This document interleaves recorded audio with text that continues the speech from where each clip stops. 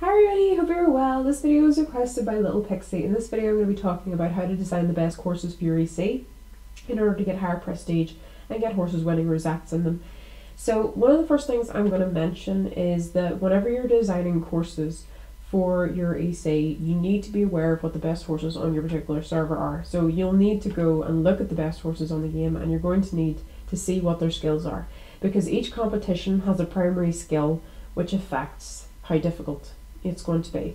So for example, stamina is going to affect cross country. So if we were doing cross country competitions, then we're going to be wanting to set a difficulty that is within that range of whatever horses are on the server. So say for example the horses on the server were the top skill, okay, for stamina, say on the server was 600 in stamina, okay.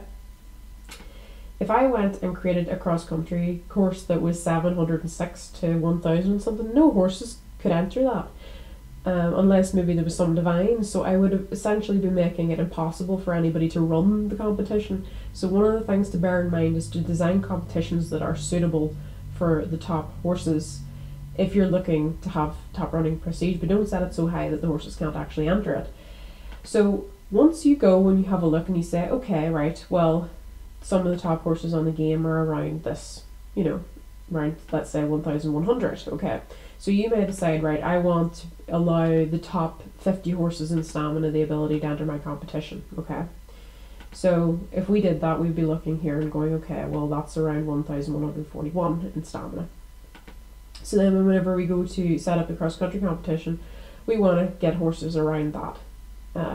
So what I'm going to talk about now is some of these competitions, such as the races, like gallop and trot, for example, and in Western, ones such as Western pleasure are very easy to set up because you just have to go in and select orders and the difficulty changes here. This is the difficulty of the course, and those are very easy to set up. They're not difficult. But it gets a little bit more complex whenever you start to work with things like reining, where you get these kind of interfaces, or with trail as well, and you start to get this stuff. But I'm going to explain this. So whether you look at reining or trail or dressage, for example, they're going to have this kind of layout, this like box layout. So what you want to do whenever you're designing a course and you want to design it that it's suitable for the best horses, once you know what the best horses are, then you want to pay close attention to how you set this up. So for example, whenever you go to do this, right, if I click on this first one, it tells me that's going to give a difficulty to my course of 214%, okay. Now for trail, that is dressage, okay. So if we just go back here, okay, we look at trail. So difficulty is dressage. If we look at reining, its gallop is the skill that you're concerned with. If it's cutting, it's stamina. If it's barrel, then it's speed, and then if it's Western pleasure, then it's trot. And then if you go to look at your classical, gallop race is obviously going to be gallop, a trot race is obviously going to be trot, cross country is going to be stamina, show jumping is going to be jumping, and dressage is going to be dressage. So we'll start off, I'll show you how to use these type of box interfaces that you get with certain competition types. I'm only going to use one of them to demonstrate, but I'm going to show you what I mean. So say we wanted to set up the most complex possible difficulty for this course, because the horses on the server were really high in that skills. We'd first go off here and say, okay, that one gives us 214. Well, this one gives us 108, so that's a bit low, so we'll forget that one. We look at that, that's 151, this one's 130, 193, 214, so that one's the same as that one, so those two are the same, okay. Then we look at this cross one, that's 193, cross pond, then 142, 37%, very low, 23, 45, 23, 40 or 76. So we might decide, right, we want this one as our first one because that's going to give us the highest difficulty. The next thing you might think, well, I'll just click that again and I'm automatically going to get 214%. No, you're not. You're not going to get another 214%.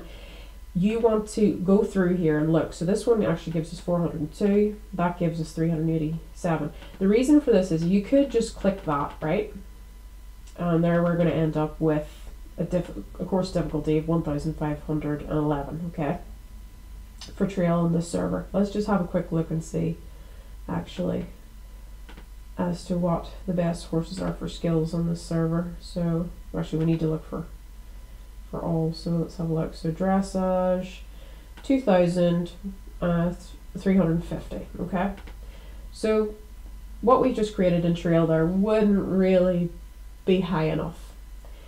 And the reason that this didn't just give us, 2014 the whole way is because these elements all work together, kind of like a jigsaw puzzle, in that if you put two pieces together, okay, that are the same, you sometimes aren't going to get as much if you put two different pieces together, okay.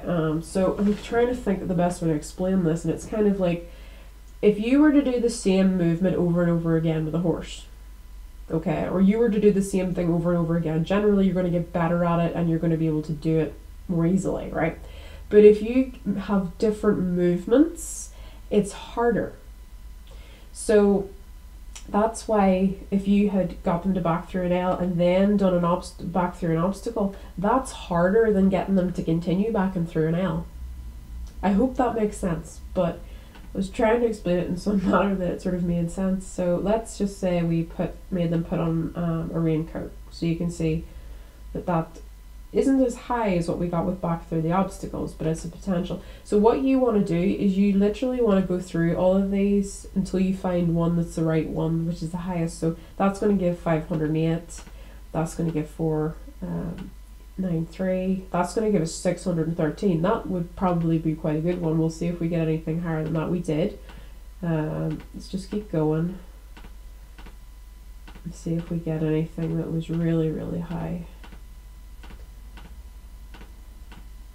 Okay, so this one was our highest. So then we go back through them again and click again, so 787. We're looking for something higher. They're 793, so we keep that in mind. Sometimes you get ones that will give you the exact same amount, and some you get higher and some you get lower. So you just want to be aware of them. Okay, so I think it was this was one of the ones that would give us the highest. So already we're actually almost getting to the point where we did, when we filled this all up earlier with that same one, we got to like 1,500. We're already getting reasonably close to that. We've only put 3 pieces in. So the best way for me to explain it is if you just put the same movement in over and over again, it's going to be easier for your horse and rider to do it. So obviously the difficulty is going to be lower, but if you put in different obstacles in different ways and put it together, you can make it harder to do. So literally, as I said, you find out which is you go through all of these one by one and you find out which is going to give you the highest percentage difficulty. Then you go along to your next one, you look through every single one and you sit and you find out what your highest next one. And then when you get to your third one, and you keep doing this process until you finish that. And then you save it down here at the bottom. And once you've saved it, hopefully you'll have a course difficulty that suits the top horses on the game. And as long as you have it that they can enter, that there's a certain amount of them that can enter, your competition should run. So that's how I would do it if I'm working with the box one. Now the principle is very much the same, and I'm going to show you in classical. Now I'm going to show you cross country and show jumping. Just to show you, dressage is the same principle, different images, different movements, but the same thing again. And cross country and show jumping are a little bit more scary, is the way to put it, I guess. So these actually, you have to build the course, but the principle is the same as the boxes, okay? If we clear all of this away, okay, we'll just remove all of that. You would go through each of these until you find one that gives you the most in difficulty, and you would keep doing that and keep building on. And you will have to use veers to the left and right because you have to stay within this, okay? There has to be a start and there has to be a finish. and it can only be up to 5 kilometers. So there is some more like constraints with it, but the principle's the same, that you go and you find out what the best horses are, and then you modify the course to suit that. So that is basically how you go about altering the competitions and those different types of competitions. Make sure you go and look at the best horses on the game and what their skills are, not the genetics. Look at the skills, okay? So be looking at skills for all or skills for purebred. Especially if you have a competition for a specific breed of horse, then you need to go in and say, for example, you had a competitions for curlies. You need to go in and look at the curlies for their purebred skills. So anyway guys, I'm going to leave it there. Thank you to Lil Pixie for requesting the video. I hope you had a lovely day.